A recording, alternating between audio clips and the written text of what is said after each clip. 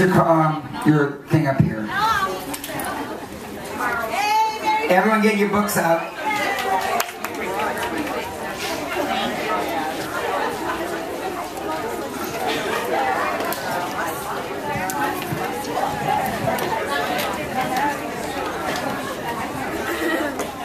Raindrops on roses and whiskers on kittens. Everyone quiet down. Shh. Rita, don't talk to him. Just pay attention. Remember when your little cats are there and you want them to pay attention? Well, Sunday's over, Monday's over, and now we're in a Tuesday. And we're all very lucky because God let us live through the night and we're here. And that's a really nice thing to do. We talk about studios every day. Today we're going to highlight today's studio, which is 20th Century Fox. This is a wonderful studio. About a year ago, I was in Saks Fifth Avenue, and I was buying some fragrances for my housekeepers. And of course, I use them, but I act like I'm just buying them for them. So, you know, it seems better. And so there was a lady at the fragrance counter, and she said, "My God, what fragrance do you have on?" And I told her the name of it. It's a very old fragrance called Bal de Versailles. It's from France. It was actually created for Marie Antoinette. It's one of the oldest and most beautiful fragrances around. So she says to me, "What do you have on us?" And I told her. She said, "Where do you get it?" I said, "You can get it right here." And she got, "I want the biggest bottle. I love this."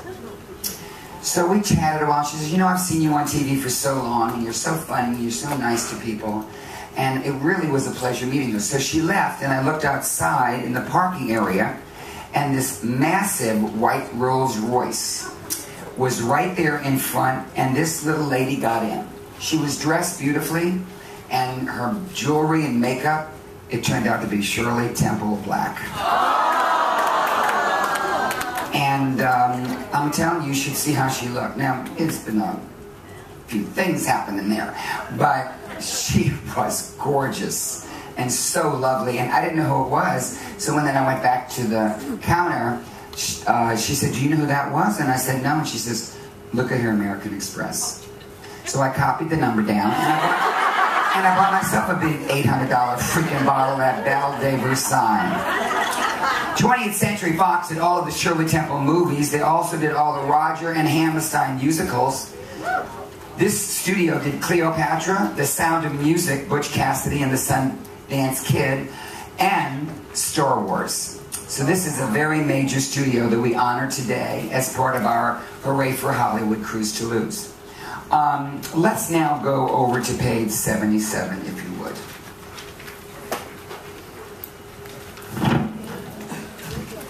Let's go over our schedule. How many are getting out in Cabo? How many are going? Okay. Please come back for your class, because I think I'll be wearing... Well, I'm not going to tell you. No, I'm not. I'll give you a hint. Feathers. Feathered wings. Black feathered wings. Do we get breakfast this morning? Do we go to that same room from yesterday? Where do we go? Oh my God, I can't go. I'll starve. I can't go to the Lido. What? The Gold Pearl? I don't think it's open. Huh? No. You got something slipped under your door about gratuities. You already paid them. Like I said, everyone's been tipped. Everybody's been tipped. Your waiters, your busboys, the two people that take care of your room, and you know, sometimes you all leave your doors open, and I walk past them. What does your freaking ass house look like? Jesus, those rooms. Really. Well, after Rise and Shine, we're going to have breakfast somewhere. And at 9:30, we're going to Cabo San Lucas. Remember, it is hot there and humid there. So use your sunscreen or wear a hat or stay in the shade. Then you'll have your leisurely lunch buffet on that lovely Lido.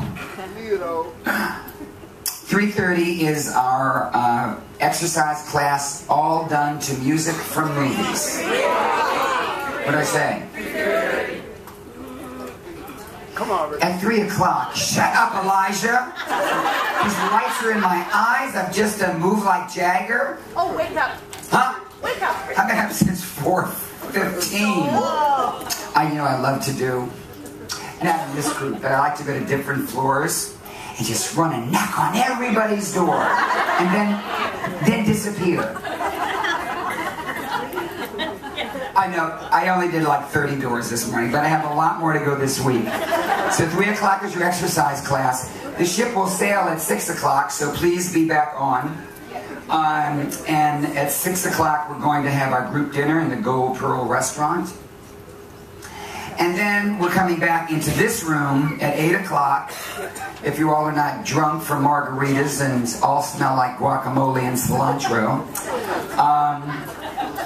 And we're going to have a nutrition lecture, but it's done at a game show called Hollywood Squares. So we're going to pick 6, let me see, 1, 2, 3, 4, 5, 8. We're going to pick 8 people to represent these famous people in the Hollywood Squares. And then we're going to start to learn a little bit more about nutrition. Yes, Kathy? Or Hollywood Squares. 9. Well, I'm the center. Do you mind? Okay, first I said 3. You know what? You all are real bitches today. I'm going to tell you that. Can't make a mistake. They just... Yeah, baby. I'm confused. I've been confused on this. What is that?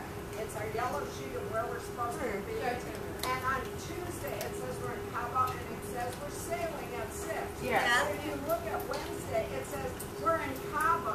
That's right.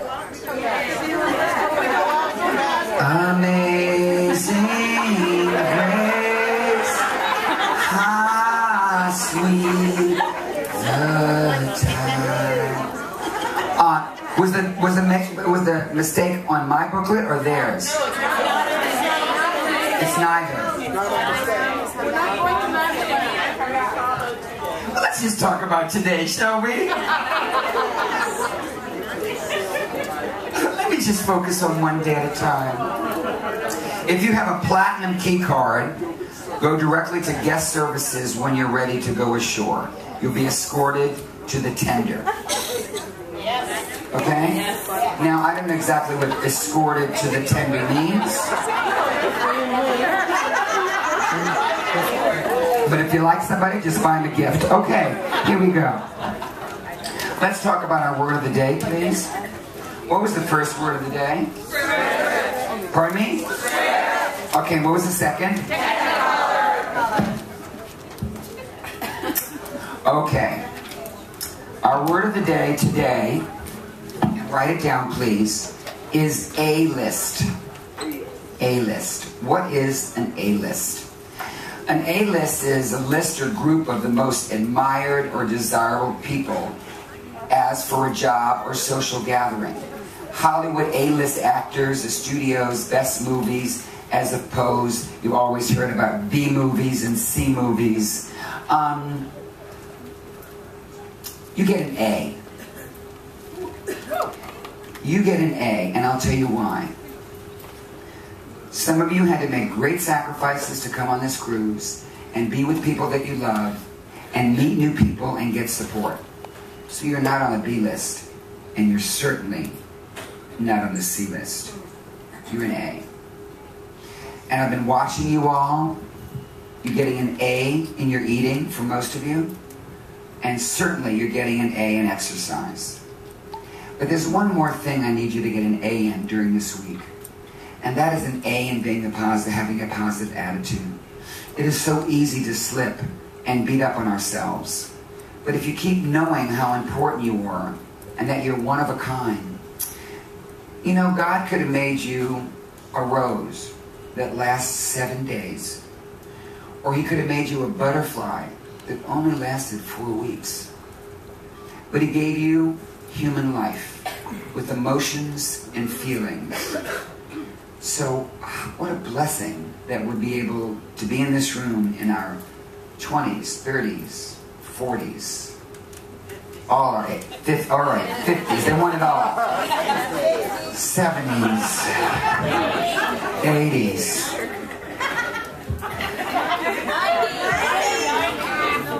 90s. So always, always, always think that you're an A. Even if people think you're a B or a C, that's only one person's opinion. And sometimes all it takes is one person's opinion to make you feel bad about yourself. Why do people say mean things to us and put us on B and C lists? First of all, I don't think people think before they talk. I think they just get this thought in their mind and they say it. And we have to forgive them.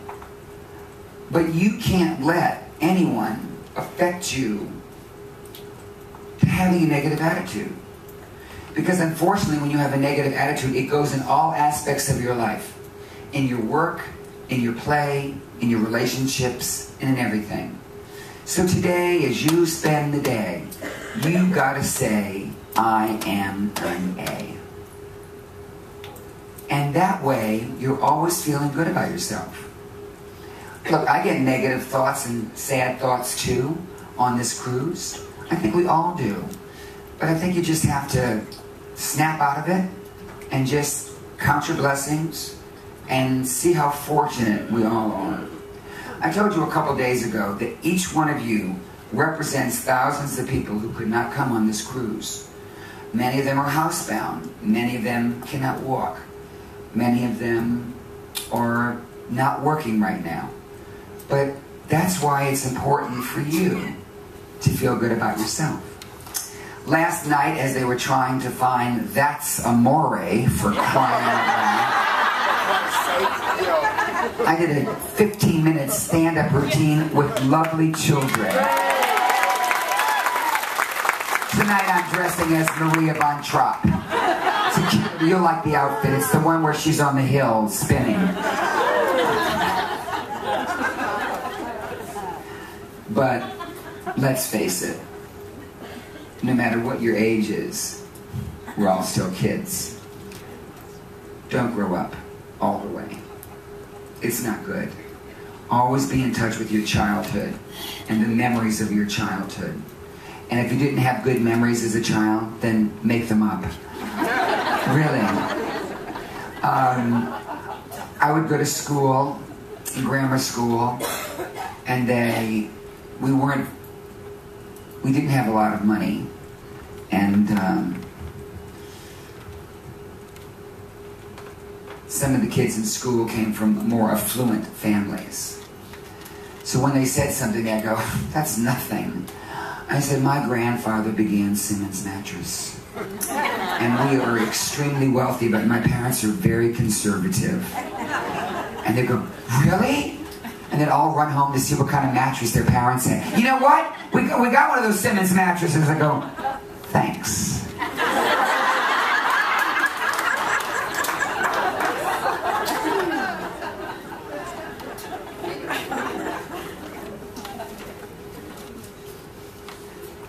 If you're going to go out, please do not go out alone. If you're thinking of going out, how many people in this room have nobody to go out with? Raise your hand.